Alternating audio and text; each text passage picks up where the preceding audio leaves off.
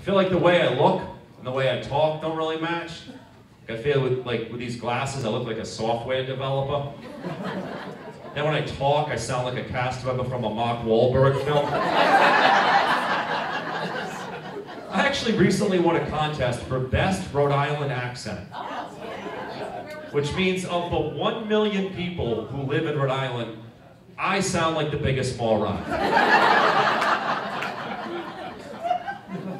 Well, laugh all you want. I get a $25 gift card to Honeydew Donuts. So, who's the real winner?